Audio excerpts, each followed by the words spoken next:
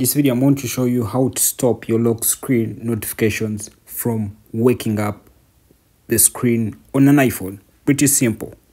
This is an example just like this. So your iPhone is actually locked, and then when a notification comes in, it works like this, it goes back on. So I'm going to show you how to stop that. So what you got to do is, one, go to your iPhone settings, open your iPhone settings, and then you're going to look at notifications, select notifications.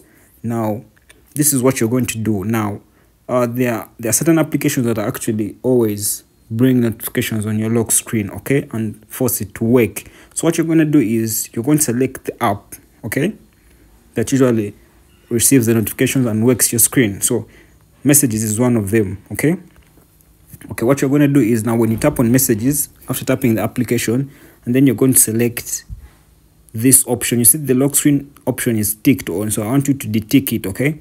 Tap it and then it goes off just like that. So when you do that, when notifications come through the messages app, they will not wake your screen on an iPhone. That's it.